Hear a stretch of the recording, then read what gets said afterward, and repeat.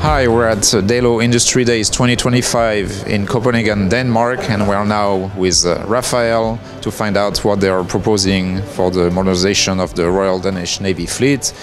We are with the regional director for the Nordic countries, Danny and Barry. Danny, good morning. Good morning. Thank you for welcoming us. So you are showcasing a number of systems here. Can you tell us more about what you are offering to the Royal Danish Navy for the modernization programs? Yeah, so one product here is a CGEM. That's an off-board active decoy. It's a very unique product, and we exploit the fact that we have the technology to minimize a full electronic warfare system into this size. And the idea is you fire it out of from your ship when you have a threat imminent, and it comes down with a parachute, receives transmissions from the missile's radar, and sends out transmission to attract the enemy missile. And this is the fruit of many years of development, but we believe that this is the only solution for modern missile seekers. The CGM has now been integrated with several trainable decoy launchers. How is that important? Is it to be able to, provide many customers that want different configurations? Yes, at the end of the day, the customer has several, I would say, considerations when he selects the launcher.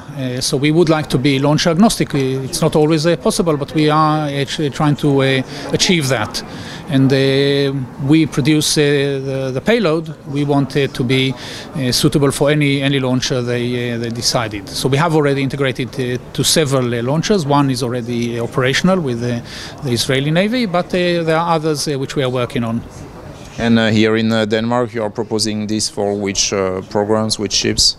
Well, it started off with the patrol ships, and we are expecting the Danish Navy to follow the requirement into the Arctic program too, the Arctic ship program too. All right, Danny, what else are you showcasing here? Another exciting product is a Sea Spotter. Sea Spotter is an IRST system, a naval IRST system, but a really high performance IRST system. And the whole idea behind such a product is that when you are under threat or under attack from foreign missiles, you want to make sure that you detect the missiles. Radars are not always perfect for low sea skimming missiles, and this is effective in that environment exactly, and it provides similar detection ranges.